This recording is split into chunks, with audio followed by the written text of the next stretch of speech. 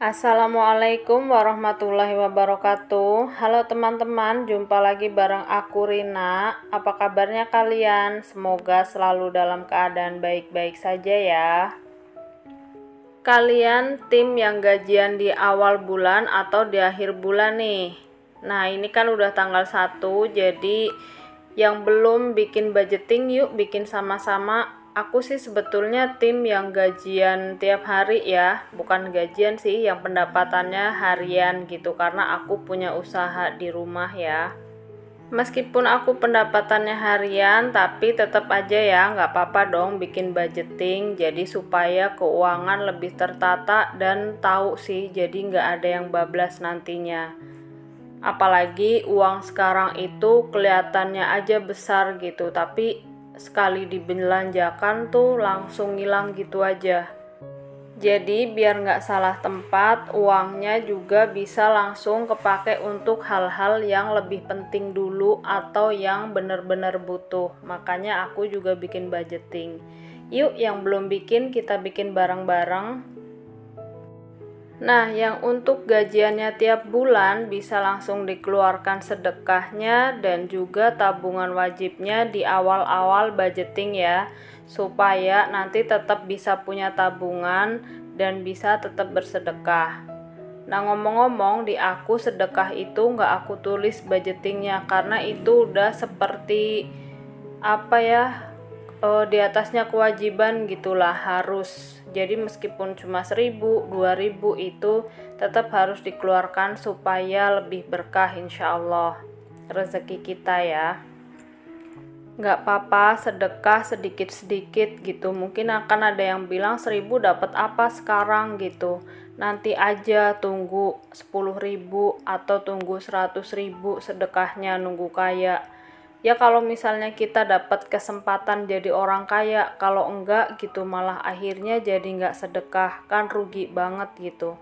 Siapa tahu dari yang 1.000 itu, dari yang 2.000 itu yang mengantarkan kita dalam keberkahan yang akhirnya usaha kita jadi lancar, terus misalnya yang kerja di kantor atau dimanapun itu jadi lancar, kenaikan jabatan dan kawan-kawannya itu ya, karena kita nggak pernah tahu keberkahan yang kita terima itu yang dari mana gitu ya. Ya kita usaha aja supaya mendapat keberkahan dari Allah. Nah salah satunya adalah dengan bersedekah.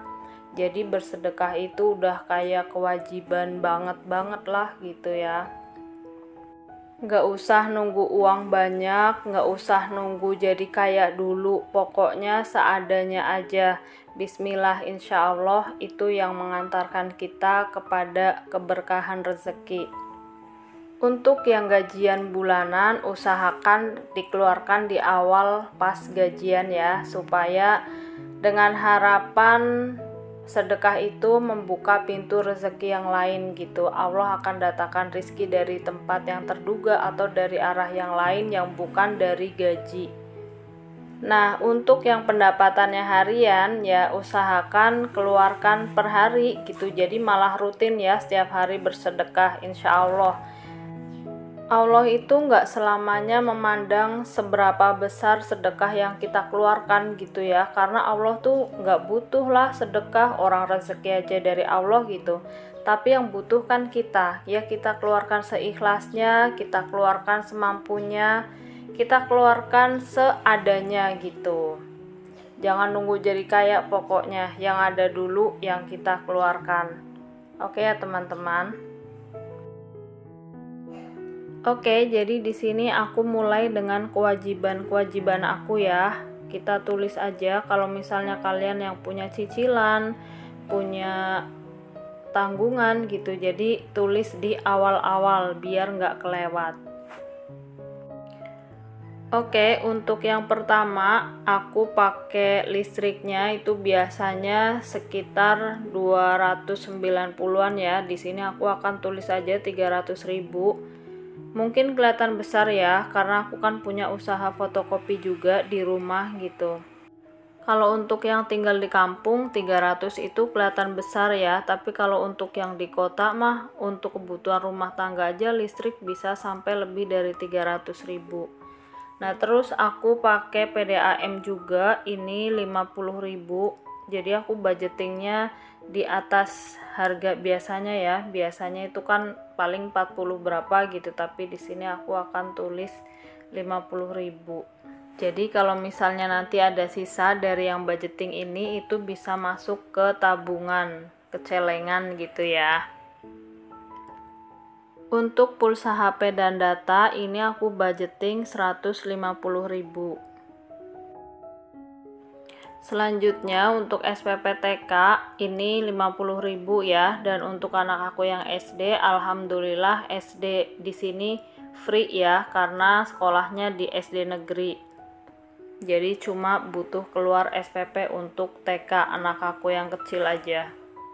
Selanjutnya untuk SPP ngaji itu 30.000 berdua ya. Jadi ngaji bayarnya cuma 15.000. Selanjutnya adalah arisan. Aku arisan ini per minggu ya, seminggunya 10.000. Jadi sebulan itu butuh 40.000. Total kewajiban adalah 620.000. Ini per bulan yang rutin ya. Nah, selanjutnya adalah kebutuhan. Kalau untuk kebutuhan itu yang aku tulis ya yang benar-benar butuh gitu. Yang pertama, beras 10 kilo itu 90.000. Selanjutnya untuk blue gas, di sini aku sebetulnya blue gas itu 2 tabung untuk 3 bulan ya, tapi blue gas ini aku akan beli di bulan ini karena habisnya di bulan ini. Nah, untuk blue gas itu harganya 115.000. Terus untuk galon itu aku bisa habis 4-5 galon ya, kali 15.000 itu 75.000. Untuk belanja bulanan itu aku budgetnya 250.000. Buat yang penasaran, kan aku pendapatan harian ya. Nah, untuk belanja bulanannya gimana? Ya aku ngumpulin kayak taruh di kaleng atau di toples gitu biar sampai 250.000 gitu.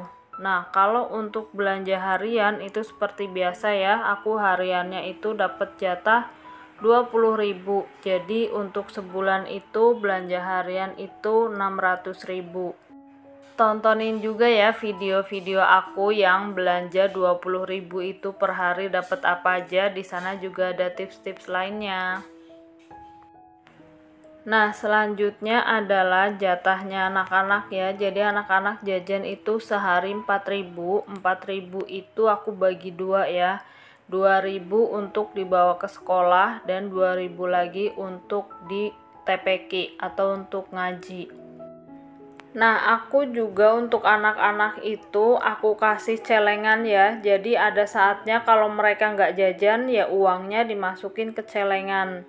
Pokoknya aku kasih pengertian aja, kalau udah jajan berarti nggak nabung, kalau udah nabung berarti nggak jajan gitu.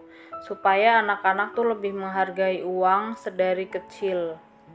Terus juga anak-anak itu jajannya ke aku gitu, jadi uangnya muter. Jadi jajan yang aku kulak, yang aku jual itu berdasarkan kemauan dari anak aku ya. Terus jatah bensin ini aku budgetingnya 100.000 ya. Aku di rumah cuma punya 1 motor soalnya.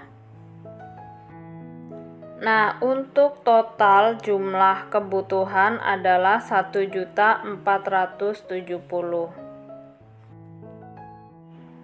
Jadi, total pengeluaran untuk kewajiban dan kebutuhan selama sebulan ke depan itu adalah 620.000 ditambah 1.470.000 adalah 2.090.000. Nah, dengan membuat budgeting seperti ini, meskipun kita pendapatannya harian, kita jadi tahu kan seberapa banyak kira-kira pengeluaran yang akan kita keluarkan di bulan ini gitu. Jadi kita punya gambaran dan berdoanya juga jadi lebih gampang ke Allah gitu, karena kita tahu apa yang mau kita butuhin gitu. Oke, di akhir video ini aku akan tutup dengan challenge. Jadi kurang lebih 3 bulan lagi itu kan udah lebaran atau 90 harian lagi ya, itu mau lebaran. Jadi aku bikin challenge selama 3 bulan ini akan nabung per hari 12.000 ya, karena aku kepengen punya tabungan 1 juta dalam 90 hari, yaitu menjelang lebaran gitu. Jadi 1 juta dibagi 90 hari itu adalah 11.111. Jadi aku akan buletin sebanyak 12.000 minimal per hari ya. Dan ini aku akan taruh di bungkusnya Scarlett. Ini bukan di endorse ya, tapi aku masih punya kardusnya. Jadi aku akan manfaatin ini untuk celengan. Tuh aku udah bikin lubangnya juga di atas biar naruhnya gampang. Dan ini sengaja nggak aku solasi, jadi biar bisa dibuka kalau misalnya aku butuh receh, butuh uang kecil, jadi bisa langsung ditukar. Nah, uangnya dari mana? Itu aku akan ngambil keuntungan dari jualannya aku yang baru. Ini usaha aku ya, usaha kecil-kecilan. Jadi awalnya anak aku yang minta, berawal cuma dari Milo, terus akhirnya malah merambah ke snack-snack ini gitu. Jadi ini berdasarkan anak aku yang minta. Alhamdulillah dari jualan ini juga untungnya lumayan ya. Terus seperti yang aku bilang, jadi anak-anak itu jajannya ke aku, jadi untungnya muter ke aku gitu. Ini biasanya ada seblak juga, tapi ini stoknya udah mulai banyak yang kosong ya teman-teman. Alhamdulillah sih laris, semoga aja bisa berkembang jadi besar gitu. Oke, jadi ini dia video aku kali ini, semoga bermanfaat. Terima kasih sudah menonton, sampai ketemu lagi di video aku selanjutnya insyaallah. Assalamualaikum warahmatullahi wabarakatuh.